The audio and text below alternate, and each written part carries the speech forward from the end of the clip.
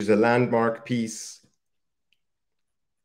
Hi, everyone. Hi, welcome, and thanks for joining us for today's discussion on the Artificial Intelligence Act, which is a landmark piece of legislation that the European Commission published a year ago. It seeks to regulate artificial intelligence in the EU using a risk-based framework.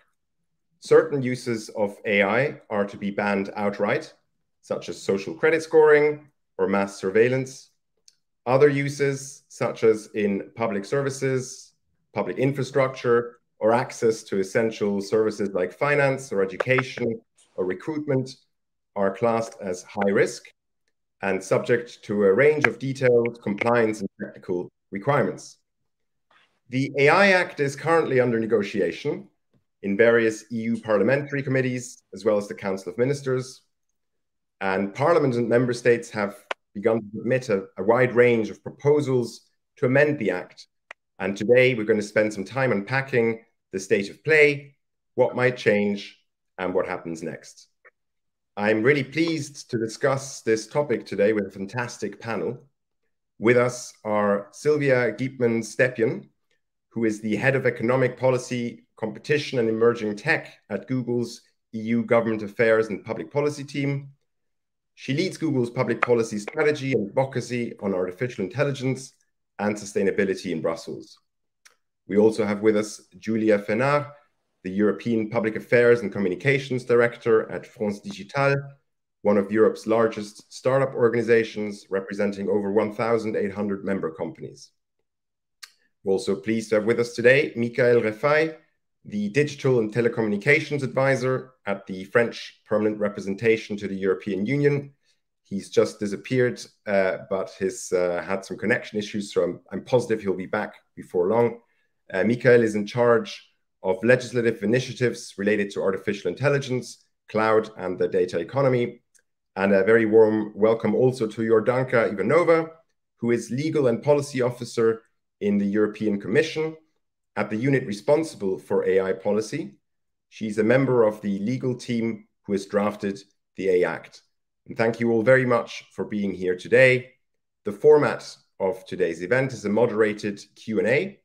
So I will begin by posing questions to various panelists before moving on to audience questions afterwards. Please do use the Slido link below to submit your questions, and I'm going to try to get through as many of them as possible. So without further ado, let's begin. Michael, I wanted to start with you. Can you hear me okay? Michael is in a frozen state, so why don't I move on to Julia. Julia, I wanted to get a sense of what the sentiment is inside the French tech startup sector around the AI Act. France obviously being a digital powerhouse in the European Union. So the views inside France are going to be indicative of wider perspectives held by members of the startup ecosystem in Europe. So could you talk to us a little bit about some of the positive perspectives that you hear and also some of the concerns that you are encountering? Thank you so much, Benjamin. I'm really excited to be here today to talk about AI startups. To introduce myself quickly, I work for France Digital. France Digital is the largest startup association in Europe. We represent more than 1,800 startups and more than 100 VCs, venture capitalists. And the reason why I'm here today is to speak of the potential impact of the AI Act on startups. But what are we talking about exactly when we are talking about the AI startup community or ecosystem? How important are these companies in the economy? So maybe to help us grasp a little better the impact, I would like to give you a few figures on the French AI startup. Last year in November, we realized a mapping of AI startups in France, and we count more than 500 AI startups. Which is an 11% increase in comparison to the previous years. That's huge. The trend is pretty amazing, and we hope it will stay this way. These companies are young. 73% of them are less than 6 years old. The good news and the excellent news is that our French and European AI startups are able to attract investors. They attract money. We count more than 2 billion investment in AI startups in 2021 only, and this is twice as much as the previous year. So again, the trend is really great.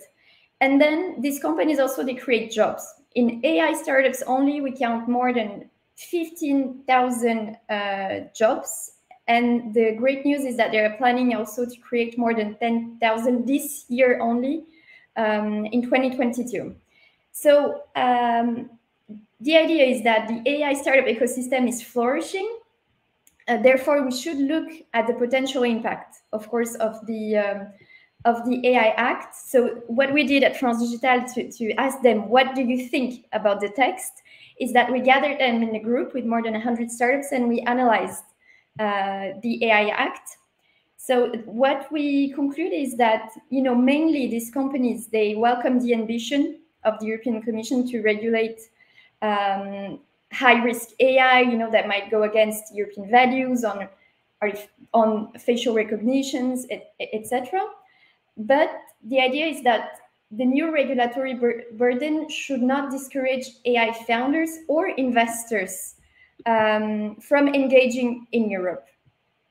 So we must ensure that a VC, for example, an investor, will choose a European startup to invest his money on rather than a similar startup elsewhere in the world. And the competition is tough. So, to sum up, there are some things that we believe could be improved in the text. The things the startups pointed out the most are that we could improve the clarity of the scope of the AI Act. We could clarify also the technical feasibility of certain obligations on data sets, for example. Things were pretty unclear in the first version. It got better after. Regulatory sandbox, I could explain a bit more on that, but that's an amazing opportunity.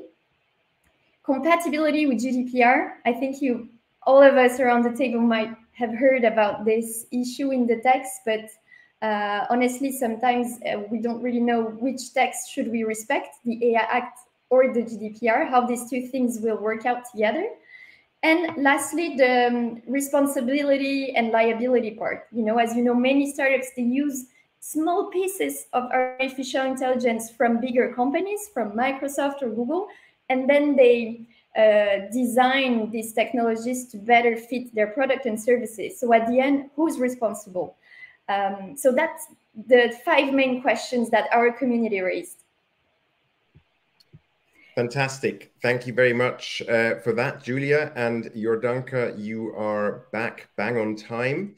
I have taken note of some of the issues that came up that Julia raised. The first question was around what the French startup ecosystem has to say about the AI Act.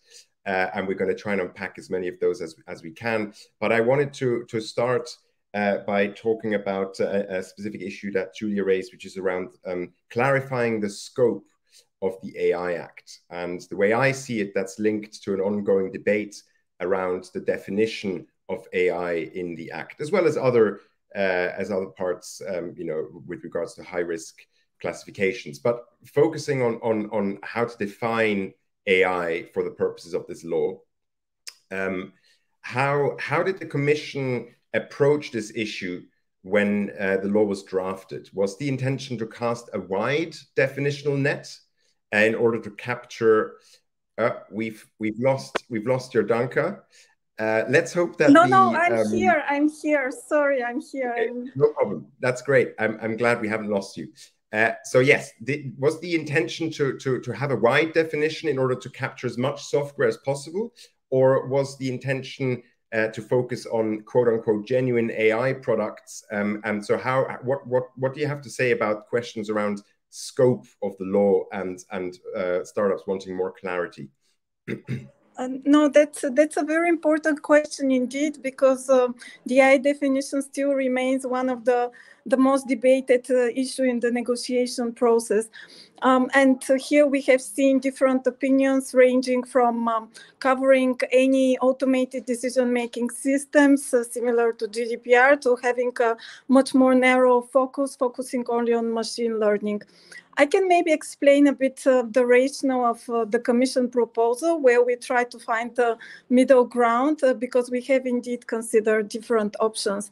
And I think our objective was indeed to capture and make this definition broad enough to cover, but also future-proof to cover AI systems that are already displaying certain functional characteristics and that are prone to show certain biases, unpredictability, or also autonomy that can be quite dangerous, lead to certain risks. So that's why we try to focus and relying very much on the OECD definition to show these characteristics where systems can display that behavior, generate certain outcomes that can affect people and the environment more broadly, but also provide certain list of techniques that could be used.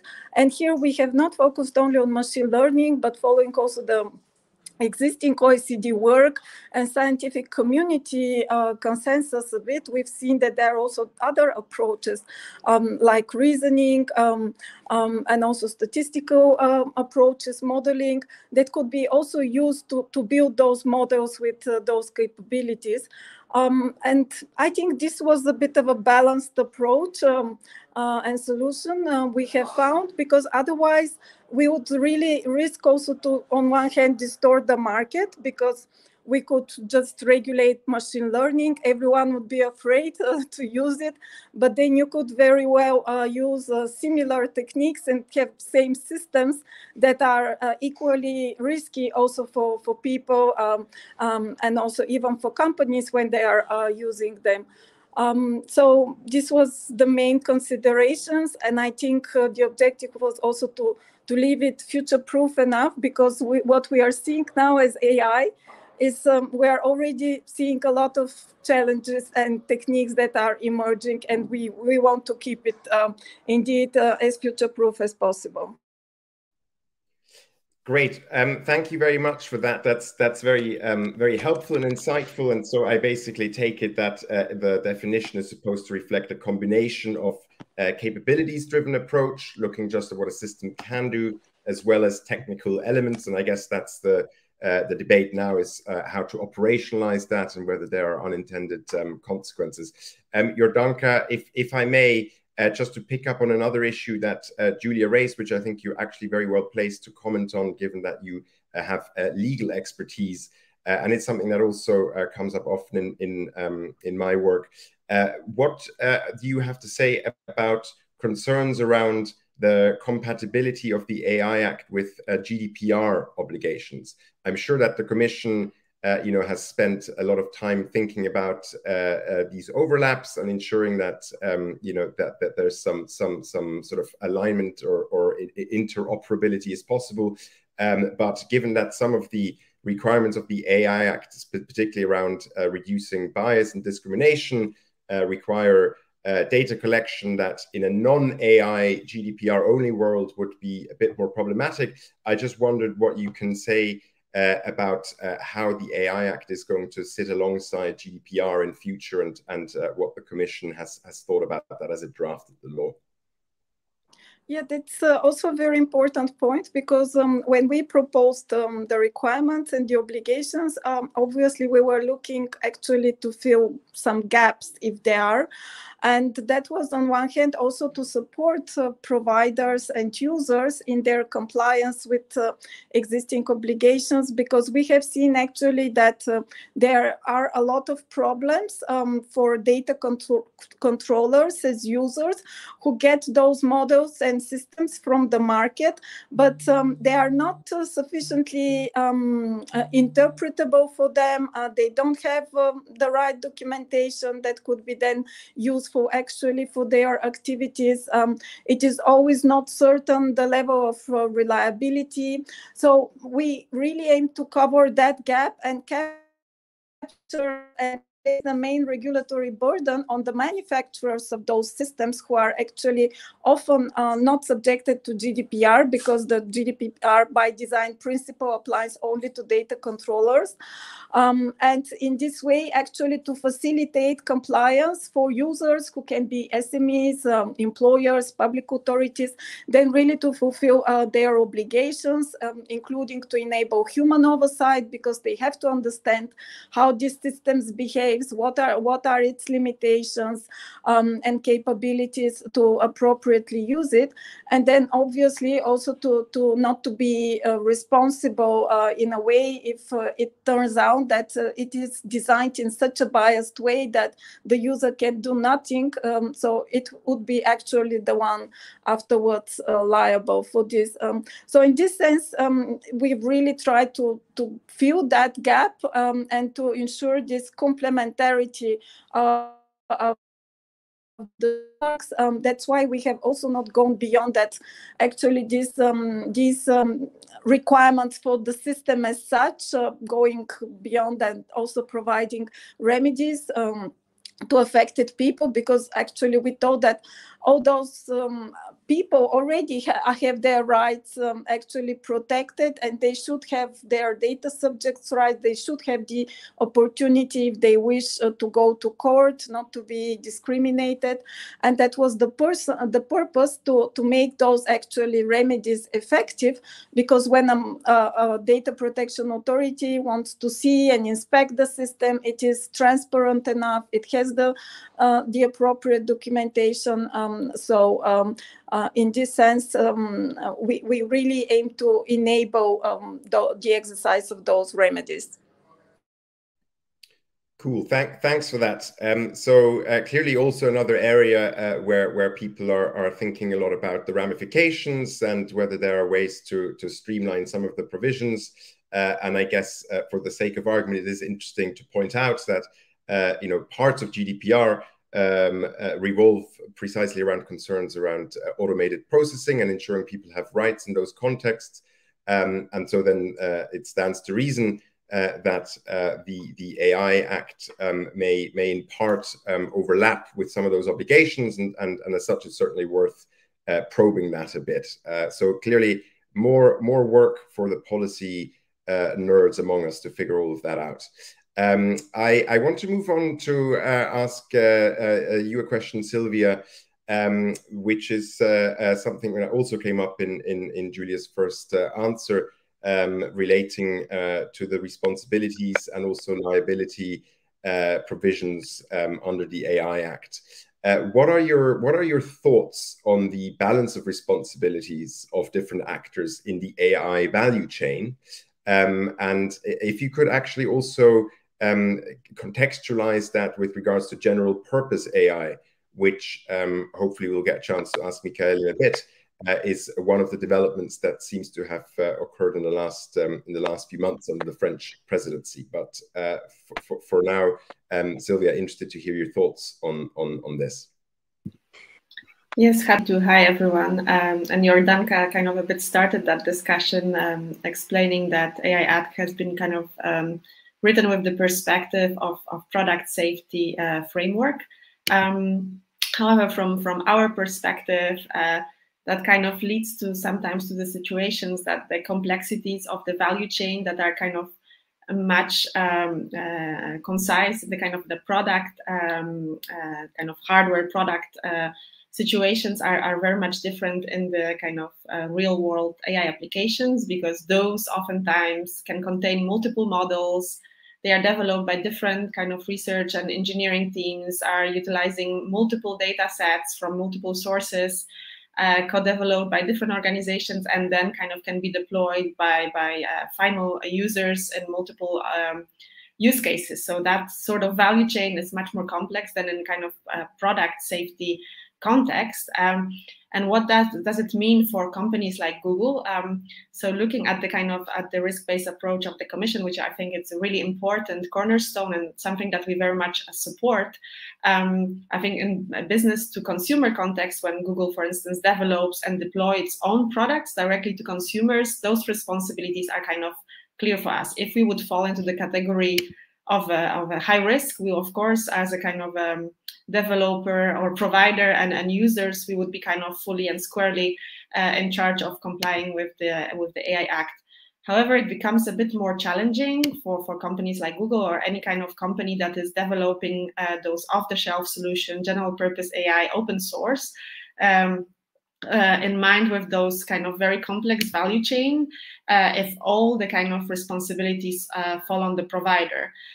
In particular, if those systems, those general purpose systems or open source systems are not specifically intended for high risk AI systems, they don't have, in fact, even intended purpose or risk profile per se.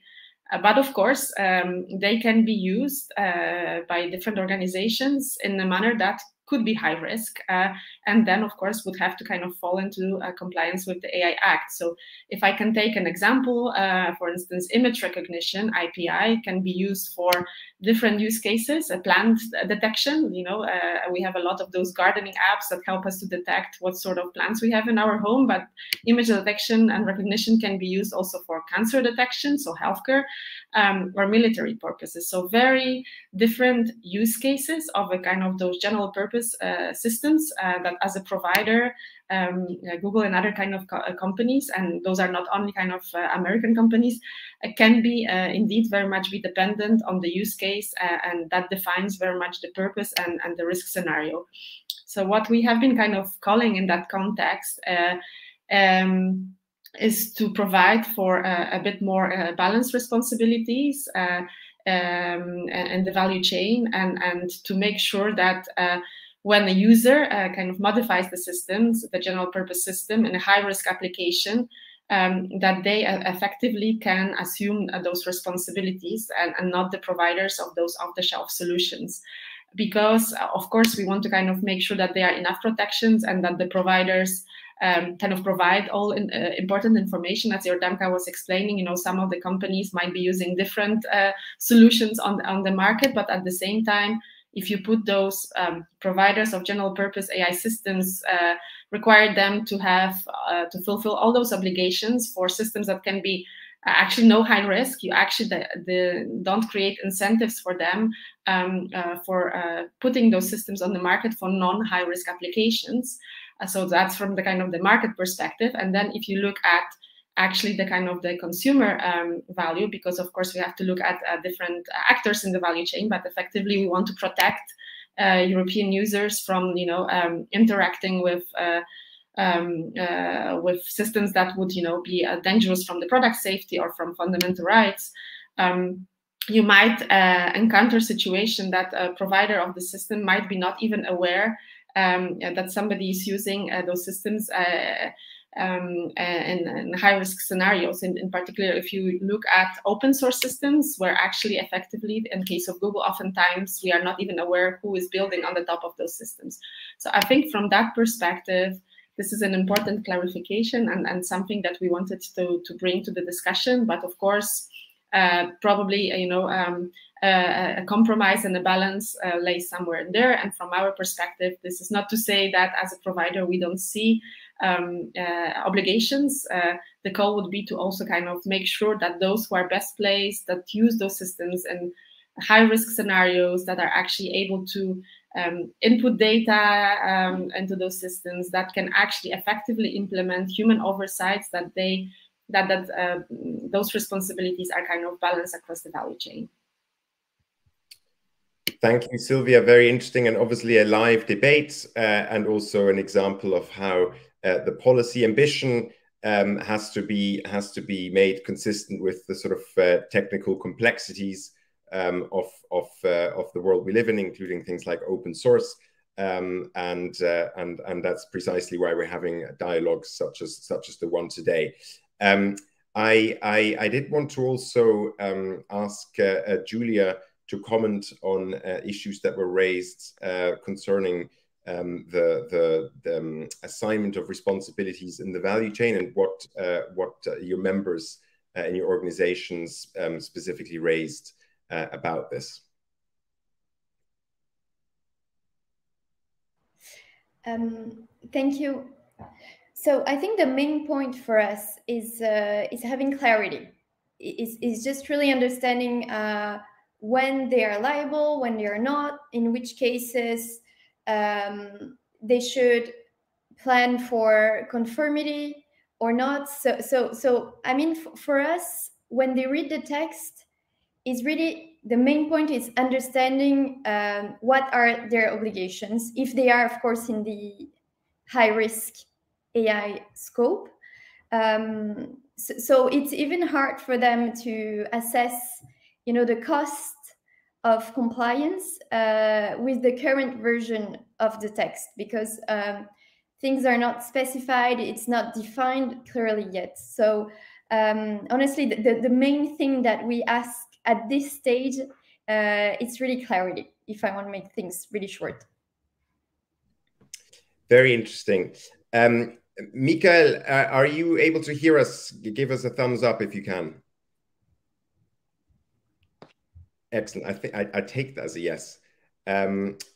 So I want to come to you while we have you, if we have you, and in case that you disappear, I wonder if your Duncan might be able to take the questions. It's a little bit unfair, but I think that you've probably followed the brief closely enough to give a sort of high-level answer.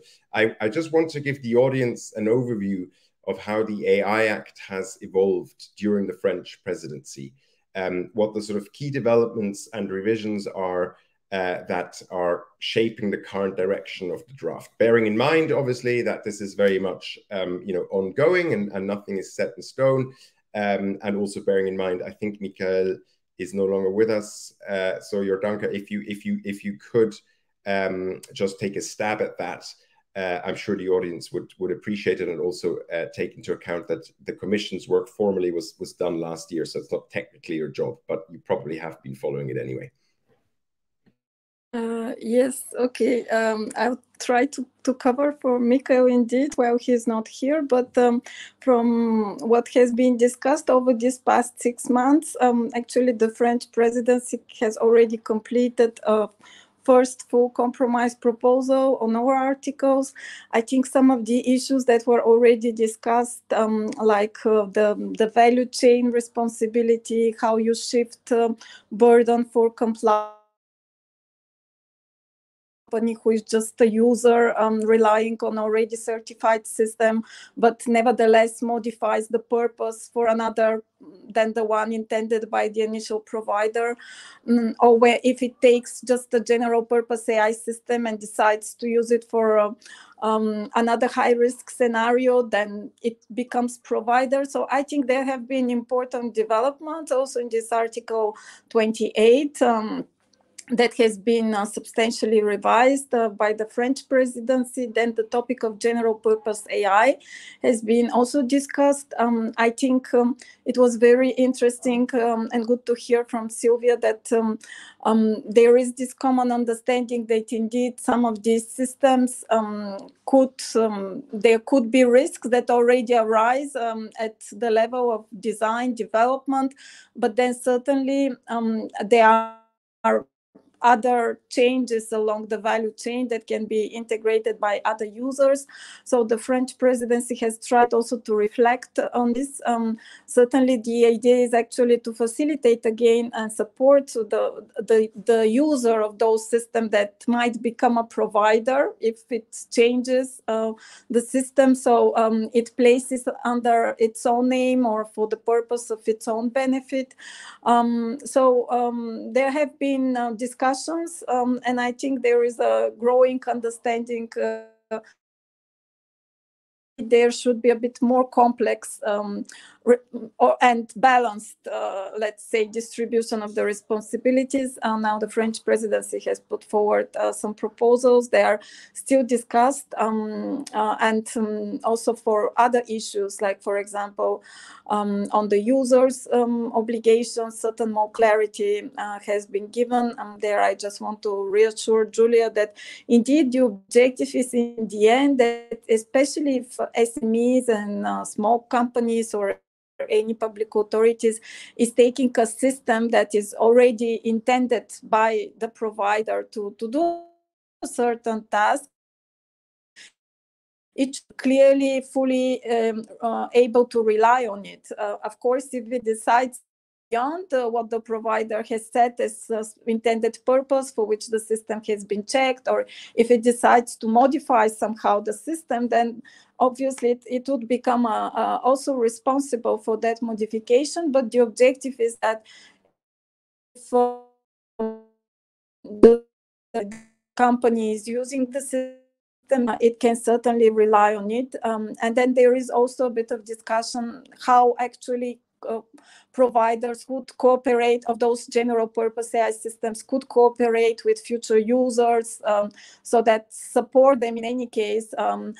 Because obviously if it's only Google or Facebook who have trained a very big general purpose AI system, it's only them who knows the information with what kind of data, what kind of expectations there are for the systems to behave, how it has been developed, designed. So taking into account also the need for confidentiality, there is a bit of discussion also how exactly to ensure that cooperation along the value chain. And then the French presidency has done a very significant work on further clarifying and maybe simplifying some provisions.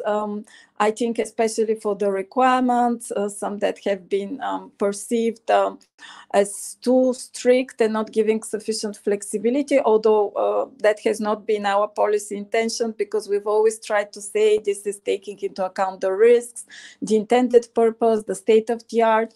But there have been now a bit more clarity also in the text along those lines. And there has been also a lot of work from the French presidency on the chapter of innovation, where they have also tried a bit to relax the regime for testing in real world conditions already before those systems are officially certified. So actually you support the process of conformity assessment, where you can get actual results that show you how actually the systems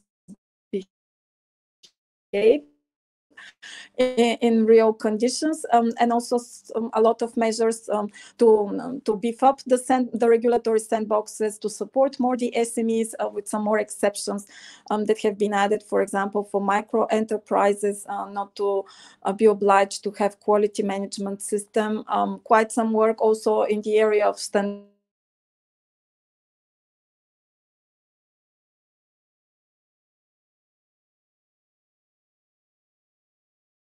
We've lost Jordanka at a very interesting point, actually. I believe she's about to go into standards. Jordanka, are you back? Yes, I'm sorry that the connection was a bit lost, but I think, yes, overall, these were the main issues that were discussed. Of course, there are many others, but I think those were mentioned today, so I hope that's sufficient for the discussion. That's more than sufficient, and unfortunately, by giving such a standout, excellent answer, you have made yourself a viable candidate for further questions that I was going to direct at Michael. So that's the punishment of success. And I'm aware, Jordanka, also that you have to leave slightly earlier. So please do give us a heads up if we're running out of time as far as you're concerned, because I have one or two more things that I did want to ask you. But Julia, this is actually also a question that came up in the audience, and it's something that Jordanka just briefly touched upon, and maybe she also wants to comment subsequently, but it's the issue of sandboxes. Now, sandboxes are a tried and tested tool for regulators to try and sort of encourage experimentation and innovation for new technologies, new players. in an environment where they are closely monitored by the regulator, but not necessarily subject to all legal and compliance rules for a given industry. And I know that there have been some concerns raised in that particular aspect of the law. So, Julia, I just wanted to give you a chance to also relay what your members have told you about this, and then maybe your Danka can comment on this issue. So really important point, of course, the regulatory sandbox for startups. We haven't missed that part of the text. Obviously, when we talk about all the administrative burden, technical burden that the text might cause on AI risk startups, we really appreciated that the Commission came up with a solution to that. And if I'm not mistaken, I think it's the first time in history of European legislation that we have a regulatory sandbox in a text, which is great news, and that is really amazing. However, we're really afraid of that regulatory sandbox being a missed opportunity if we don't amend it a little bit. The draft included priority access to regulatory sandbox for SMEs and startups and reduced compliance assessment fees, which are good things. However, the condition for access to and use of sandboxes, I think, need to be a little bit clarified to be useful and to actually be used by startups. So we believe that we should clarify a little bit the eligibility process and the selection criteria for the application procedures. That's really important so that we don't have different regulatory sandbox according to the member states. I think it's also important to have a harmonized system. Our startups asked us, what is the duration of the scheme? For how many years? For how many months would that last? So I think that's an important question also. Is there any possible transition period? How do we go from being an experimental AI in a regulatory sandbox to a go-to-market strategy? Is there anything planned in there and that we could add? So, of course, the conditions of use. We are talking about high-risk AI startups. So even if there is a regulatory sandbox, what can we do? What can we not do in that scope? And is there any also appeal mechanism? So we always have startups that might be disappointed by not being able to apply to a sandbox. Is there anything that they can do also to appeal those decisions? I think what we can do is to look a little bit what the fintech sector did in the UK. I think it's one of the first country and legislations are really exploring a bit more the regulatory sandbox. I think there might be lessons to draw on these experiences. And with France Digital and our AI startups, we're really open to discuss this with the Commission. I know the Parliament has been looking to improve this as well.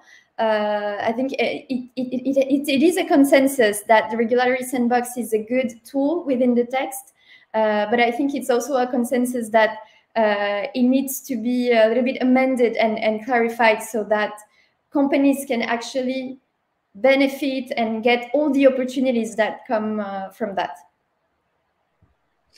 That's interesting, and thank you also for the detail there, because often these concerns are just raised at a high level, but this is very specific. Your Danka, do you have any sort of comments on that? You know, was the idea always that the sandbox was going to be this is like the first version in the original draft, and since it's a new concept for the EU, that this was always going to evolve? And is it reasonable to expect that the very intensive conversations that are happening around this issue will impact the eventual shape of this sandbox? And I'm not sure if you were directly involved in drafting it, but also what the sort of models were, inspirations for this, and how the Commission wants this to work in practice. I think that would be interesting for our audience to learn more about. These are indeed excellent questions, and we certainly see that as a tool that, of course, evolves also now based on all the discussions. When we proposed it, we relied very much on the success indeed of sandboxes, like in the fintech sector, in data, energy. We have more and more.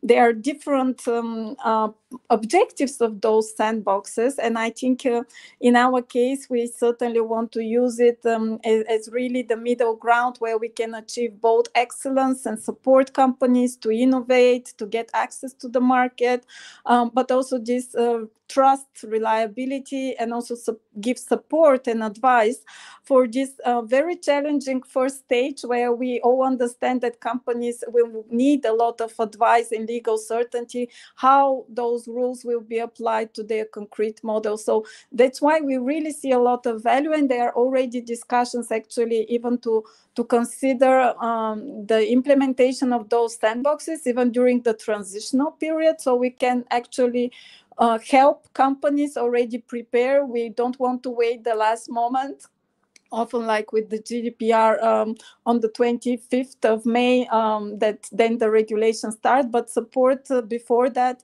Companies give enough clarity on these very important issues that are now raised, and will, even if we try the best, I think many of them will remain in general still at an abstract level, so the legislation is future-proof, but there is also a lot of practical guidance, implementation, standards, how these are going to be implemented. And now concretely for the questions from Julia, I think the concern that we need more clarity on eligibility, on the terms of the conditions, the expected timeline, and the support, the various framework, how this can be actually implemented in practice. We'll be very frank with you. We wanted, and we've thought about this, but we wanted to leave those rules because we fully agree, and that's what we have proposed. They have to be common for the whole European Union, all member states, because we don't want every country to start to implement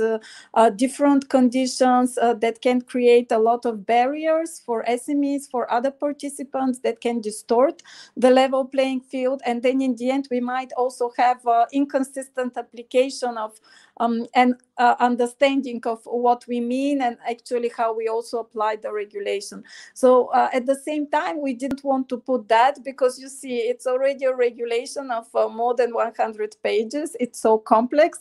It requires so much discussions for all these things. So that's why our objective was to keep it light in the regulation itself, leave the legal basis, provide there the opportunity to framework, set the main objectives and the principles, but then actually develop common implementing rules. Like, I don't know if you are familiar with the EU legislative acts, but normally these are rules that are implementing the regulation, and that will come up once the regulation is adopted. The Commission will have a proposal. It will be discussed with Member States committee, with implementing acts responsible. And certainly with those implementing rules, we can change them much faster, more flexible, because it's also a learning process. We have to have this flexibility and to be able to change it, because we see how long it takes for the regulation. Better not to put those detailed rules there. But certainly we are already reflecting, and also there are ideas from countries already to consider implementing similar kind of projects, and we work together on these common rules, and certainly involve also SMEs, stakeholders, experts, also from other sectoral sandboxes. So we really have all the stakeholder input we need to make them workable. Fantastic. Thank you, Jordanka. You raised a sort of paradox of lawmaking. Should you make a law more complex in order to make it less complex for certain actors who will be affected by it? I think that's an interesting philosophical and practical question. I do have one more question for you, so please give me a hand sign if you are about to hop off. But I wanted to actually move on to Sylvia for now, because Jordanka already raised this issue of the actual implementation of legislation in the EU sort of legal framework, and that's an interesting angle for a large technology company like Google. There's currently a raft of digital laws coming out of Brussels. This is a very hectic year, actually, in terms of these laws being passed. So I wondered if you could give us a sense of how this changes the compliance and regulatory work for a business like Google, and how you begin to see these laws interact with each other, and whether you're concerned around any overlaps or contradictions. Basically, just walk us through how you adapt to these changing, pretty fast changing compliance realities, bearing in mind that the laws aren't necessarily in force yet, but will quickly become live. Yes, that's a big question. I will try to stick actually to AI regulation and AI Act and that sphere, but of course, like indeed a big wave of regulation coming. When it comes to AI Act, I think from Google perspective, I can kind of share with you that there is a big focus at Google, but also I know that in wider industry on kind of compliance readiness. And when it comes to AI Act, I think regulation is kind of novel globally, but from the perspective where it comes from, Google and many other companies, they had already their AI principles, so kind of self-regulatory instruments well ahead. The discussion about regulation actually started in Brussels with the white paper, and even before, we have contributed to the high-level expert group that started with the previous Commission mandates. There were guidelines developed. So as a company, already since 2017, we have developed our AI principles. If you look at those principles, they are very much aligned in terms of legal requirements for high-risk AI applications in the Commission's proposal. That's, of course, those are the objectives, those are principles. Now we are talking about legislation. But from Google's perspective, those principles are not only kind of, empty words. We actually kind of have processes within the company that operationalize those principles. So whenever we kind of deploy and develop a new AI model or a new solution into our products, we are actually looking at those principles, and we have designed over those years certain processes. And I think we will be able definitely to build on that kind of body of expertise and internal procedures to already think about the compliance, and that thinking has already started now, even though the co-regulators are thinking about this and kind of discussing, and a lot of things are still very much unclear. So on that point, I'm actually quite positive. To the second part maybe of your question in terms of already kind of Jordanka spoke to this about GDPR. Of course, AI Act interacts with other pieces of legislation that are already there. GDPR, market surveillance, regulation, even medical devices, of course, all those sectorial regulations. In the parliament, we see some amendments that kind of potentially conflict with DSA or even political ads regulation. And of course, there is more regulation to come in that space with liability rules that I think Commission is kind of thinking about as a next phase of this, kind of looking at ex post what happens if the damages are happening. So maybe on that last point from our perspective, this is maybe kind of a bit of a challenge to already kind of, while the AI Act is still being discussed and it addresses many of the questions around how you can make sure that those AI systems brought to Europe are less opaque, that are more transparent, more fair, more explainable.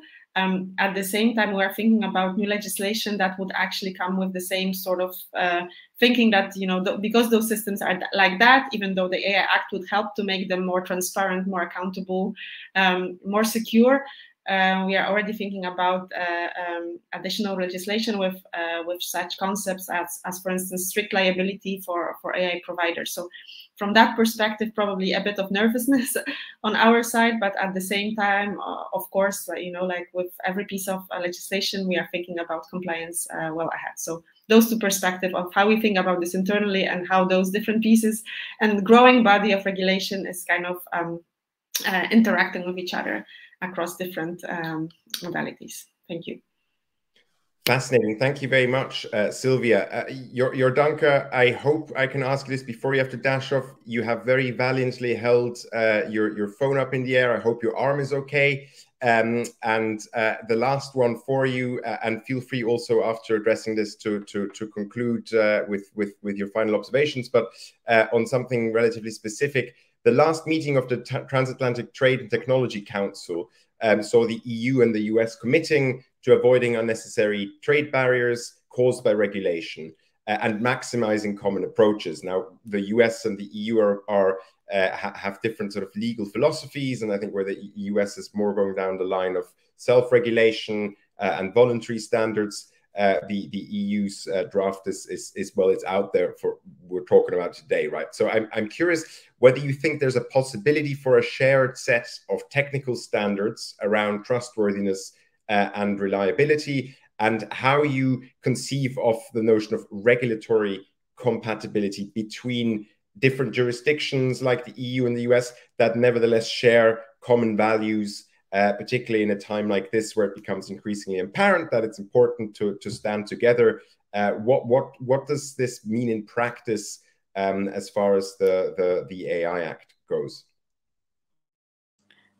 Yes, thank you very much, Ben. I think that's indeed a very important question, because we have seen, and we also heard from Sylvia, all those principles, requirements, things that they are not coming now or out of the blue or the Commission. They are actually building on a lot of consensus and a lot of also good practices and industry-led initiatives coming from the industry, but also now going well beyond also the European level, going at OECD, International, UNESCO, Council of Europe forum, and we are all discussing about similar principle requirements, and also, of course, that we see that also as a very important discussion, because we are probably indeed one of the first to propose mandatory regulation, but we see that this consensus is emerging also at international level. And we've seen it also, and that is also one of the key area, as you mentioned, with also our bilateral partnerships, especially with the US, with the Trade and Technology Council. The work on AI is a significant component, and there the work especially on common standardization and compatibility between those different standards that are emerging, because I think we are all dealing with a very fast developing, challenging technology. We can learn a lot from each other in that process, bring the different perspectives, and certainly with the US partners, especially the NIST Standardization Institute, we have seen excellent developments, and we have very good cooperation. There is even one of the key deliverables that was agreed most recently to be produced in this Technology and Trade Council work on AI, is to come up with a joint roadmap on evaluating and measuring AI, because that really boils down already not just to the high-level principles, but also having this common understanding when we are talking about accuracy, robustness, resilience, how we actually implement them also and measure them in practice. And we think this is really important. We've seen also that, I'm just coming actually also from a discussion, online discussion with OECD, we have seen also that there is a lot of work also there to bring those different perspectives, also in a broader international context. So I think that's really the area which is most valuable also for European Union to go and to work together with the partners, but also for companies who are certainly operating across borders and across regions. So we certainly are working on this and want to deliver those compatible frameworks. Thank you for that. Another area to watch and where developments are happening very dynamically. Again, Michael is not here, but Sylvia, you're a public policy professional. Maybe for the benefit of the audience, you're able to talk us through what's going to happen next with the AI Act? Where are we in the sort of schedule, and what are the kind of timelines we're looking at, as well as the actual formal procedural steps that await going forward? Happy to take this one, but Jordanka, please complement. You are kind of much closer on the regulatory side, so I think we had a bit of that outline, but I'm understanding that the French presidency is kind of mostly focusing on kind of now sending the progress report on all the work that they have done that Jordanka told us about, but of course that the council is somewhat not close to the general purpose, so the kind of final position. And then, of course, the work in the parliament is ongoing, multiple committees involved, a very complex procedure. We have the two leading committees on the file, Internal Market Committee and kind of Civil Liberties Privacy Committee involved in IMCO-LIBE. I think they are kind of now in the phase of issuing amendments to the Commission, and they are associated committees. As far as I understand, this work is going to continue also towards the end of the year.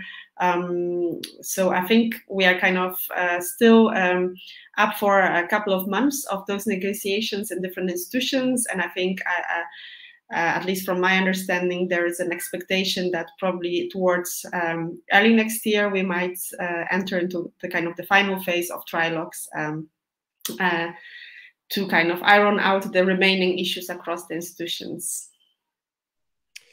Thank you for that. So in a nutshell, we've got Parliament working on amendments in the various committees that have been assigned on this, and that's going to continue for another few months.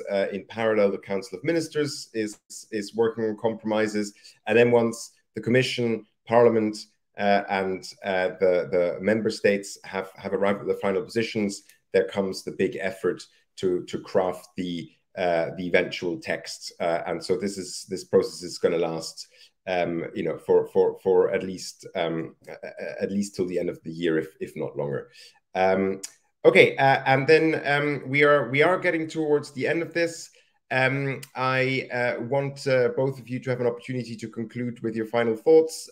Julia did also just wonder, what does the French startup sector think are like the biggest barriers to growth and success in Europe that you would like to be reformed? But feel free to just also conclude with your general observations around the AI Act. No, that's an interesting question. Actually, when you ask AI startups, what is the main barrier to growth for you, 63% of them will respond human resources, talent, tech skills. We have a huge skills gap in the tech sector, and these companies really struggle to recruit. And that's, at the very big level, it's very problematic. So I think in that sense, we should also think of, when we analyze the burdens of the AI Act for high-risk AI startups, we must also think of how many people would they have to recruit in order to comply with the new law, and would they be able to recruit these people? Are they available on the market, and how expensive are they? Because we have also inflation on salaries at the moment for these very qualified people. So that's a very interesting perspective also to have. And I would like just to conclude on another note that wasn't highlighted here, is the fact that the AI Act is only the tip of the iceberg. We fully realize that standardization and normalization is the next big thing. And major negotiations are happening now as we speak in normalization committees. From a very pragmatic perspective, what will happen at some point is that an AI startup CEO will tell its CTOs and engineers, this is the norm, the standard that you must comply on. You have to comply with that standard, and that standard, so that my company is compliant with the law. And now it's where the big game is going to start, is the negotiations of these norms. And we must as also European actors, we must ensure that we participate to the discussion, that we have a place at the table. And what is really interesting is that at the French level, French government realized that, and we're actually participating in a program now with the French Normalization Committee and with the promotion of the Secretariat for Investment here attached to the Prime Minister in France. We are participating in a program where startups actually now are being included in this standardization and normalization committees for the first time, because in the past we were never really associated to these discussions. And if we want to make sure that tomorrow's standards and norms will reflect the European values and the European just technological environment, we must participate to these discussions and help elaborate these future norms for AI. So that's where the second game will be happening, and we are happy that the French government helped us having our spot at the table. And we encourage also all member states and all SMEs organizations across Europe to go and participate also in these discussions, because it's the next big thing.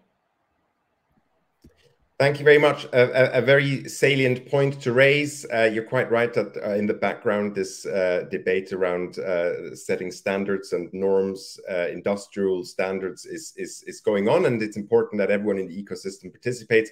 Great to hear also that your organization is so actively involved in this. So thank you for raising that. Not to be underestimated, the role that standards will play going forward, both in this law and more generally as this technology is rolled out. Sylvia, the last word goes to you. Any final thoughts?